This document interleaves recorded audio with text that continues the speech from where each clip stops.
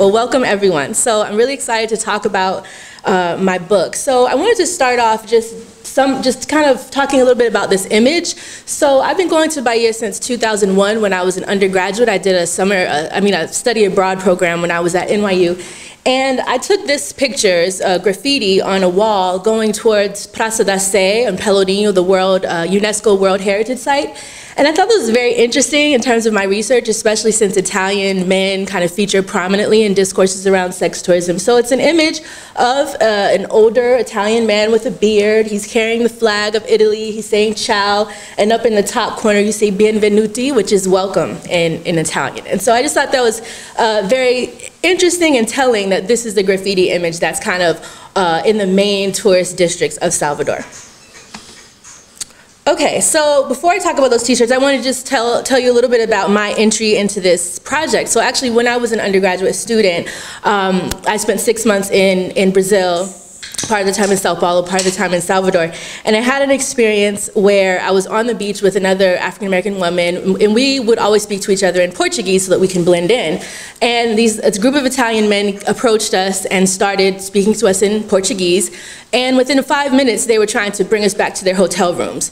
And my friend and I, looked at each other and we switched to English quickly. And when they overheard our English, they said, "Oh my gosh, we're so sorry. We didn't know you were American. We thought you were Brazilian."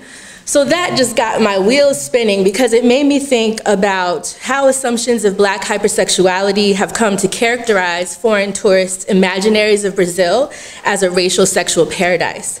And these questions persisted after I returned to the US when heterosexual men would often say things like, "Oh, I've heard about the women over there," whenever I mentioned that I had been in Brazil. And this experience also illustrates Kia Caldwell's point. She's an anthropologist who wrote a book called Negras in Brazil. And she makes this point that, quote, diasporic anthropologists are often subjected to many of the same racialized and gendered discourses and practices that we set out to examine in our research. So that was definitely something that I experienced in this research. So that experience led me to pursue this line of research when I went to graduate school. So I wanted to bring up these t-shirts. Has anyone seen these t-shirts before? So they came out right around the World Cup, when the World Cup was set to take place in 2014 in Brazil. And as you know, Brazil has since hosted the Olympics. There's been lots of political turmoil and different things happening in recent years in Brazil. So these t-shirts came out, and again, they feature this kind of sexualized imagery, looking to score in Brazil, featuring a curvaceous woman, and then the I heart Brazil, but if you look, the heart is actually an upside down behind with the Brazilian bikini. So these are the kind of representations that have long been used to represent Brazil in the tourist imaginary. So they got a lot of criticism, right? The former president, Dilma Rousseff, said, "Brazil is happy to receive tourists for the World Cup, but it is also ready to combat sex tourism." And the national tourism agency Embratur says Embratur strongly repudiates the sale of products that link Brazil's image to sexual appeal. And so on February 25th, 2014, Adidas was the one who made these shirts, and they agreed to pull the sexualized t-shirts. Embratur president Flavio Dino wrote a letter to Adidas and says that Embratur works to combat this type of thing, particularly with regard to the commodification and commercialization of the female body. The Brazilian people, and especially the Brazilian women, deserve that respect. Companies should never treat the bodies of Brazilian women and men as tourist attractions. So I found this very interesting in light of the research that I had done before this happened, because what I had found was that this story leaves out the fact that Embratur and other Brazilian tourist agencies have actually played a role in perpetuating sexualized images of Brazilian women in tourist propaganda since the 1970s at least. So when we look at how Brazil has been marketed abroad, here's one example of a photo I took when I was doing my field work. In Embratur, the translation of the caption says, "A long time ago, I was seduced by Brazil." So you have this image of the woman eating a piece of fruit, kind of gazing seductively at the viewer. So there's all these tropes of lure, seduction that have characterized tourism marketing. There was another 2002 Embratur advertisement that had exotic round fruits, and the caption said, "Paradise exists, and with no forbidden fruit. Come to Brazil and get away from your tensions." So we see with these images, and I'll show some more, how women's sexuality is used to market Brazil as a tourism destination. And in Bahia, the black mecca of Brazil in the northeast, this tourism propaganda is racialized in particular ways. So this is a pamphlet that I found in the Bahia Tursa archives, the Bahian tourism agency. And has anyone read Jorge Amado novels? Gabriela Cloven Cinnamon. Okay, so he's a famous Bahian author. His novels, his literature has been translated into dozens of languages. So in Ilhéus, the land of Gabriela, this tourism propaganda is using the image of Gabriela from the novel to market the town of Ilhéus in southern Bahia. So in Amado's novel, Gabriela Cloven Cinnamon, it has contributed to images of Brazilian women of African descent that are exported abroad. In this brochure, there is a video that goes along with it, and the video combines scenic landscape views of beautiful, pristine beaches with the sensual whispering voice of a female narrator who tells her audience, "You're going to fall in love for sure." The woman's voice refers to the, quote, sensuality in the clove and cinnamon skin color, end quote, as one appealing aspect of your potential visit to Ilhéus. Finally, the narrator says, quote, "Now you have an obligation, but with no obligations. Come, get to know me better. Live a romance with me. You won't be able to resist. It's a pleasure to meet you." And the tone of her voice emphasizes prazer, or pleasure, in a way that connotes an underlying yet obvious sexual innuendo. As the narrator utters these words, we see the image of a cinnamon-colored woman walking along the beach, her long mane of unruly black hair blowing in the wind as she sways her hips from side to side. Wearing a sarong and bikini top, she enters the water and splashes, throwing her hair back. And in the final scene, she indulges in a playful yet warm embrace with a white man.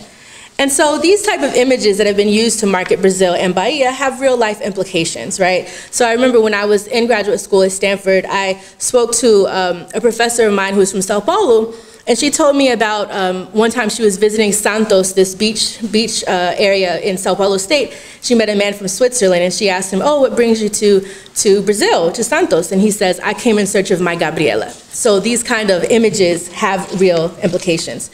So this example of the racialized erotics of tourism propaganda highlights one of the key arguments of my book, that sex tourism does not necessarily constitute a new phenomenon, but it is actually a transnational reiteration of processes that have already occurred historically in Brazil. So we see in the national imaginary of Brazil the ways in which women of African descent, sometimes referred to as mulatas, have been seen as the national erotic icon. So this image shows a poster for Pan Am Airlines circa 1970. It was being auctioned online by Swan Galleries. And you can read the description, the Oba Oba dancers. I take a sip of water. So what does this image have to do with airlines, you might ask? That's a good question. I don't know, but it just highlights the ways in which this is the common theme, the common way in which Brazil is represented.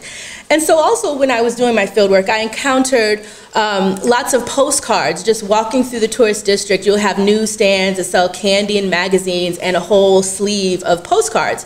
And at these stands, I found all these postcards in which you see black women standing alone on a beach, naturalized as part of the lush landscape.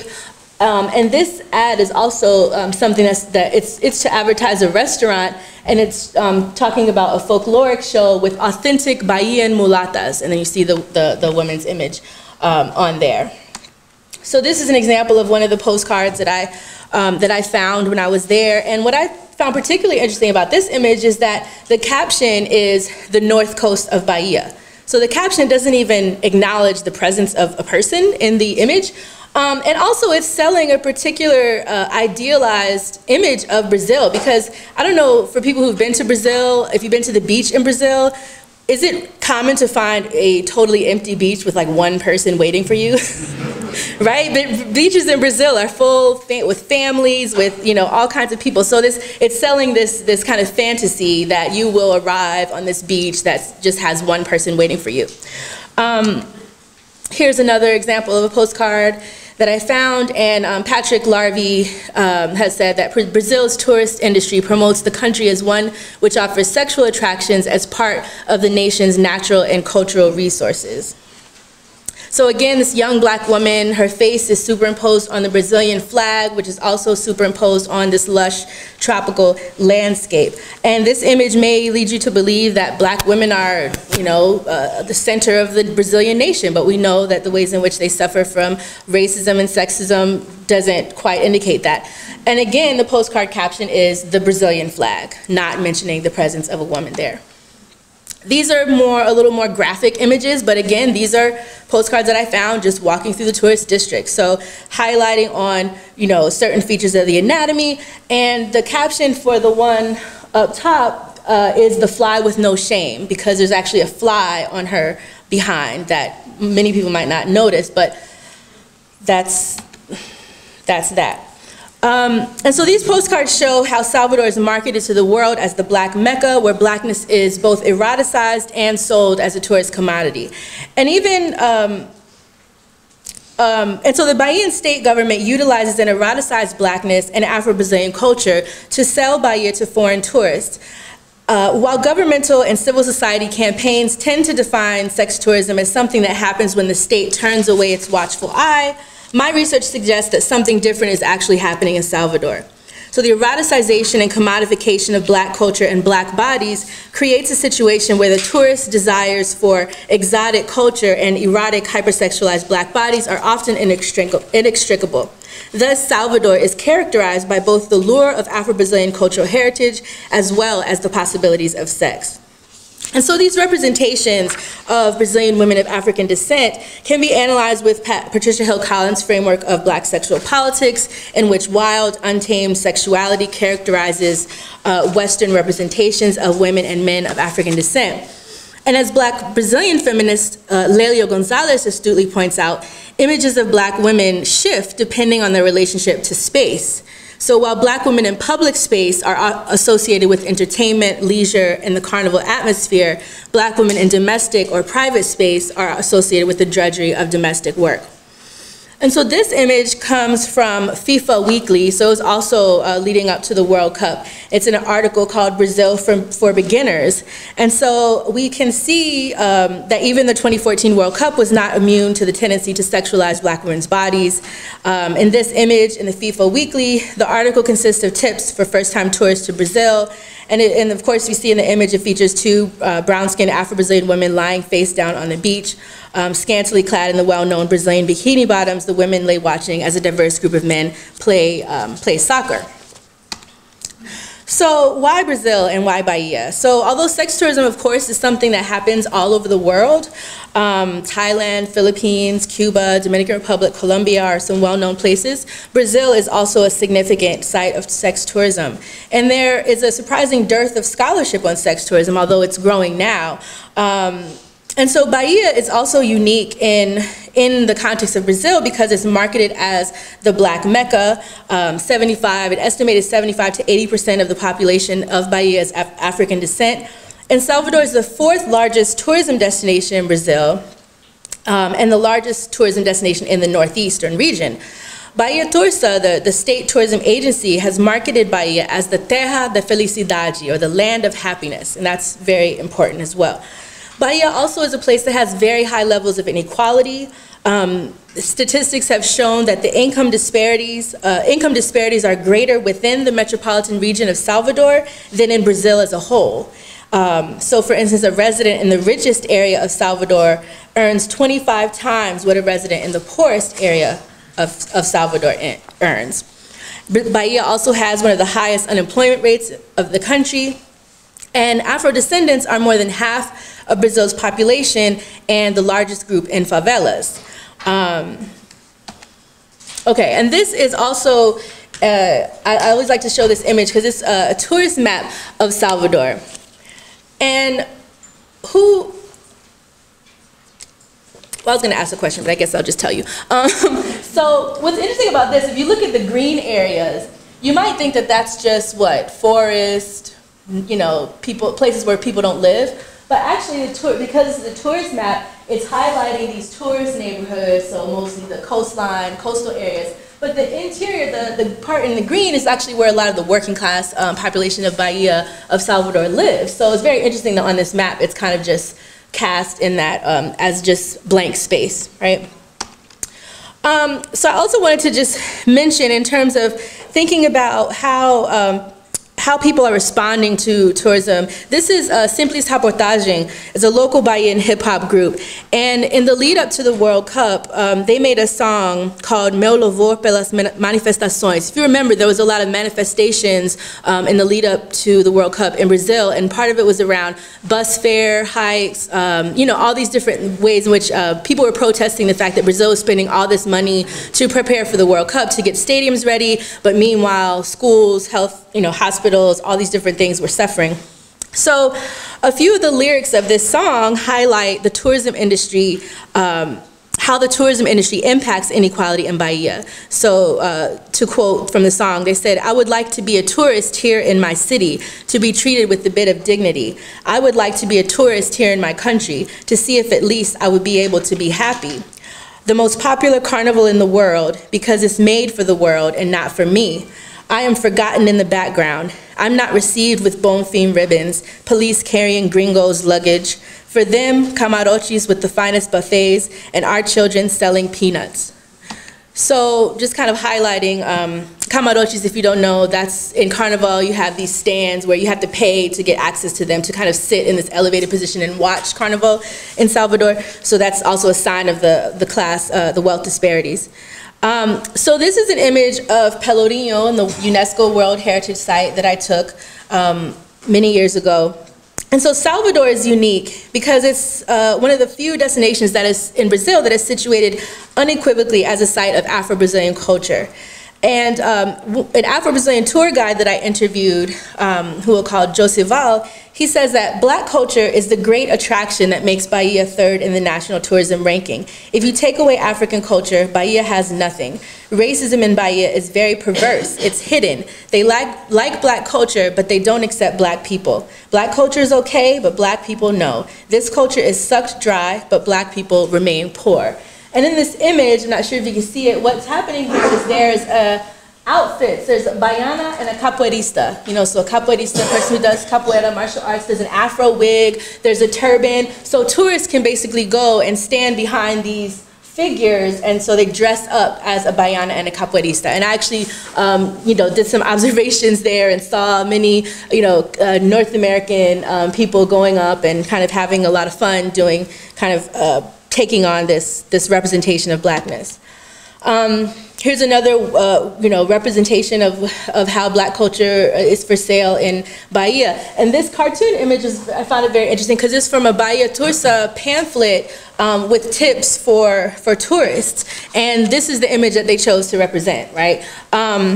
A blonde, you know, blue-eyed man with the Olodum hat with built-in extensions with beads on them, and this, we see that on the mannequin in the store as well.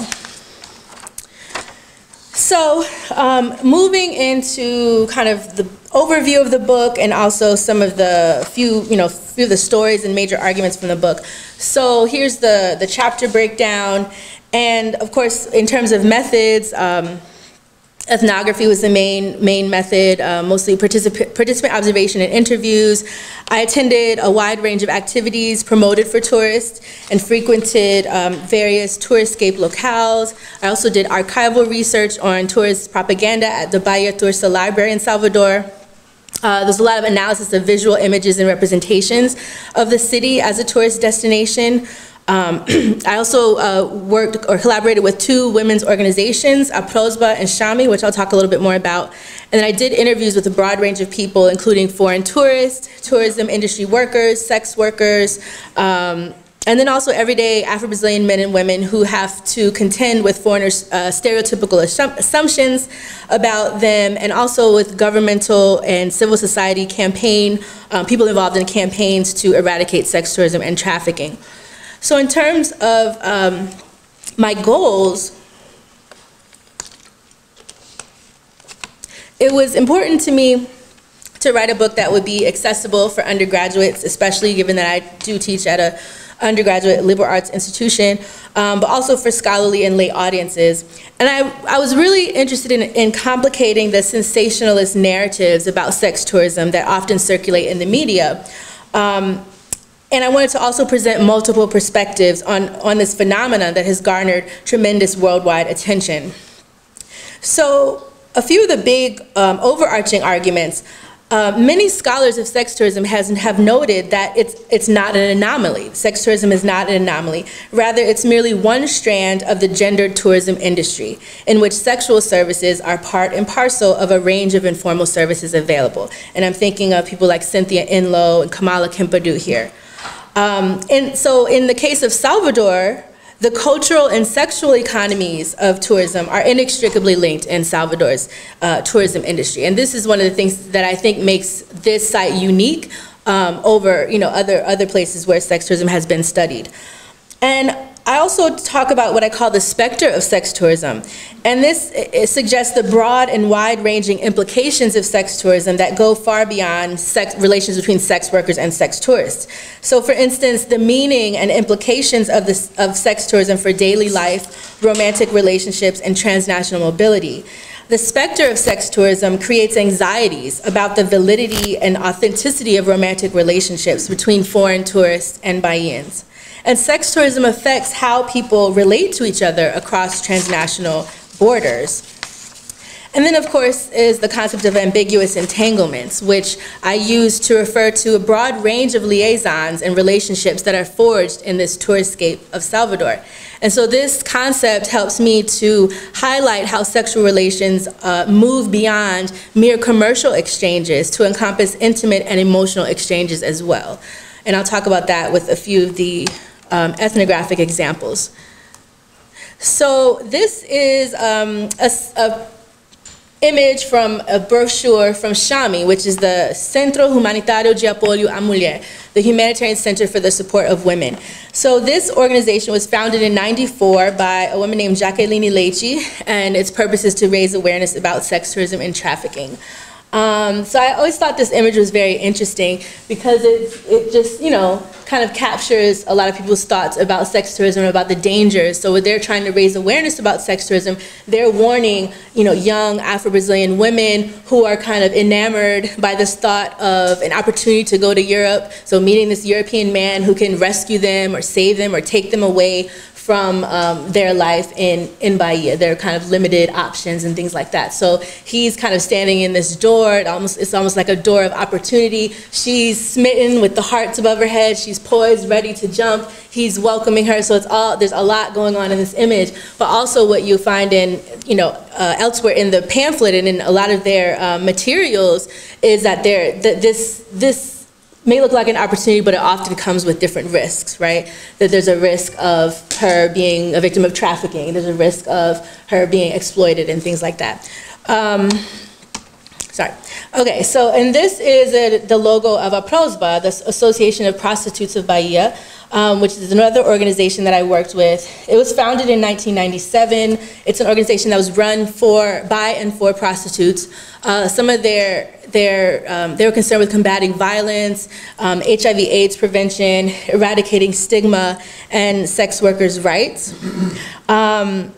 And so it's important to note that though adult prostitution is legal in Brazil, the stigma of prostitution and poor working conditions still persist. And so according to Fabiana, one of the co-founders, she says, "We want to show that prostitutes are also dignified people who exercise a profession like any other."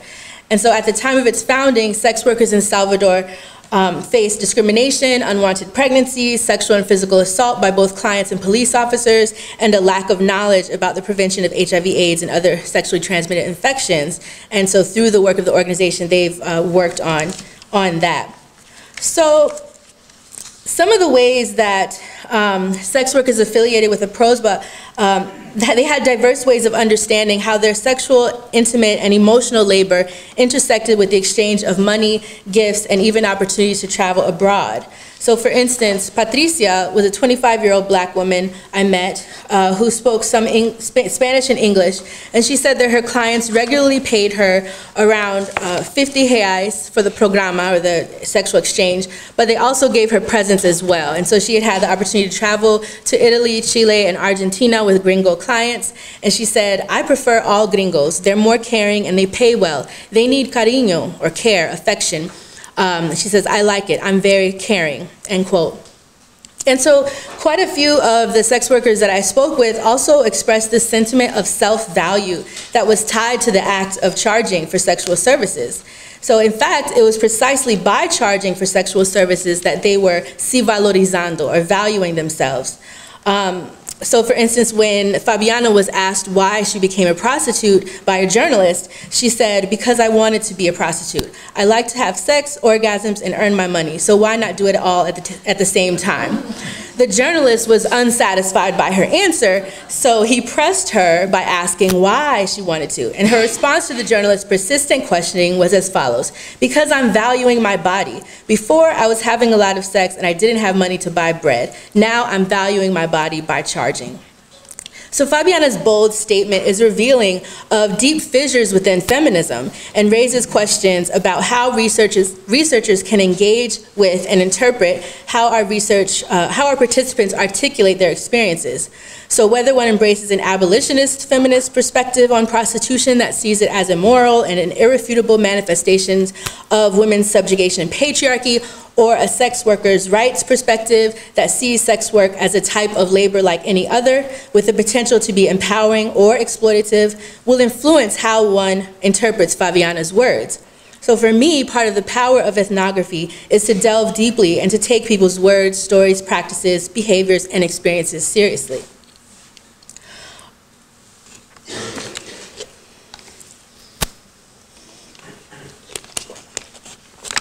So these images are just a few more examples of the work that Afro-Brazilian does in terms of raising awareness about safer sex practices and fighting for sex workers' rights. So this pamphlet has a berimbau, which is an instrument used in capoeira to play in the Afro-Brazilian martial art, and has a condom on the berimbau. So it says amor que cuida, like love that takes care, love that cares. And this is from a national project called the Without Shame Project. So without shame, to fight for your rights. So it was part of a national network of sex workers association. Okay, so just a few more themes or stories that I wanted to share with you. So another key finding was that processes of gendered racisms in Bahia create a situation in which black sex workers had to confront things that their white counterparts did not. So even Fabiana, a white Brazilian woman who was the co-founder and lead organizer of Afro-Brazilian, was aware of racial disparities that affected sex workers in Bahia. She said, quote, I've seen that black sex workers suffer more. They were arrested and detained while I was able to leave the police station. Fabiana also had experiences in which she was able to come and go as she pleased in hotels. Her whiteness rendered her invisible as a sex worker. In addition to being subjects of surveillance and criminalization in a way that white sex workers were almost immune to, foreign clients also asked black sex workers to do domestic work as well. Thus, for black Bahian women, domestic work and sex work were seen as two sides of the same coin. In a context in which domestic work was seen as the ultimate form of exploitation, in which black women were poorly paid, subject to harsh working conditions, and often susceptible to sexual assault by their employers, sex work was often seen as a more lucrative and autonomous alternative. And just a statistic that's important to point out, in Brazil, 1 in 3 Afro-Brazilian women works as a domestic worker, and that's from an article by Patricia Pinho from 2010. So my interviews with sex workers also revealed that that foreign tourists often seek much more than commodified bodies in their adventures abroad. So in addition to the programa, or the sexual exchange, commercial sexual transaction, the men often wanted women to stay in their hotels or on their ships for several days, to go out to dinner, to go shopping. So the financial rewards of sex with foreigners only told part of the story. The prospect of gifts, intimacy, affection, and cosmopolitanism were also an integral part of the advantages that some sex workers saw in doing programas with foreigners as opposed to Brazilian clients. Another thing that I encountered in the field was this case of mistaken identity. So this has to do with notions of black hypersexuality that circulate, where even black women who were not sex workers, they constantly had to negotiate being mistaken for sex workers by foreign tourists. So when I spoke with people about sex tourism in Bahia, many expressed a veritable checklist of things that one needs to consider in order to determine if one is in a sex tourist relationship. And in Salvador, the mere act of a black Brazilian woman walking hand in hand with a white foreign tourist could be read as what Kristen Smith calls a, quote, moment of racialized encounter that makes blackness legible. So even if this black woman was not a sex worker, even if she has a real relationship with a foreigner instead of a fleeting liaison, she's often read by society as a sex worker.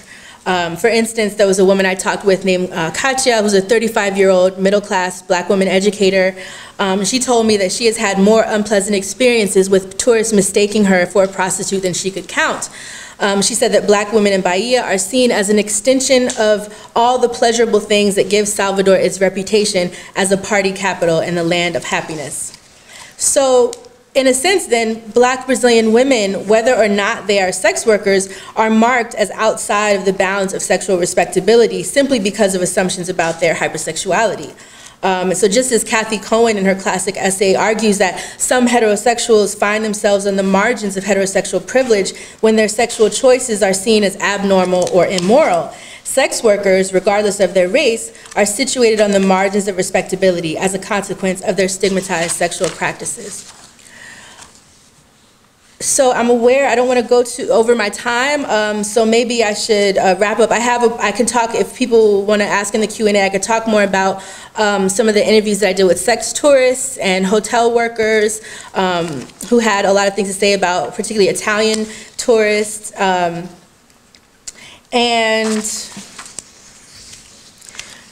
I could also talk about this film that came out. Have people seen the film Cinderella's Wolves and a Prince Charming by Joelzito Araujo?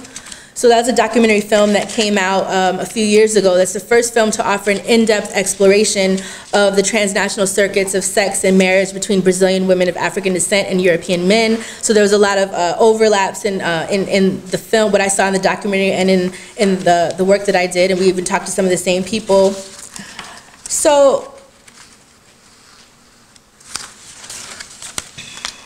So I'll just go to the conclusion. The process of doing my ethnographic research challenged many of the initial assumptions I had about sex tourism. So members of Afro-Brazilian told me stories of empowerment, police violence, romantic dreams, and cosmopolitan desires. They told stories about falling in love with foreign ship workers, about traveling to visit their clients' /boyfriends' countries, about escaping police violence and abuse from domestic clients and boyfriends to the arms of a gringo cariñoso, or caring, affectionate foreign man, who gave them access to their own city in a way that they had never had before. These complicated stories of affect, desire, strategy, and risk that did not fit into conventional narratives of a phenomenon that has been considered the dark side of tourism made it clear that in this context, sex tourism is not a simple and clear-cut manifestation of geopolitical, racial, and gender inequality, sexual exploitation, and the excesses of consumption and mass tourism. So this, I hope, is a reminder, to quote Susan Dewey and Patty Kelly, that ethnography's greatest potential contribution to public policy lies in its ability to represent the everyday realities of life for individuals who often constitute a population invisible to policymakers. So sex tourism is a complex subject of analysis because it requires interrogating notions of desire, intimacy, love, affect, and reciprocity. And I would note that since publishing the book, Afro-Brazilian has unfortunately shut down. There's been a kind of shift, a political shift in the Brazilian government. Many of you probably have been accompanying that, but that's had implications in the sex workers' rights movement, which was very strong and powerful in Brazil. But with the growing kind of evangelical, conservative politicians, they are, that the support has been drying up. So they are no longer open, which I think is going to have major implications in terms of people's health and well-being in Salvador. So I will stop there and welcome any questions you may have. Thank you.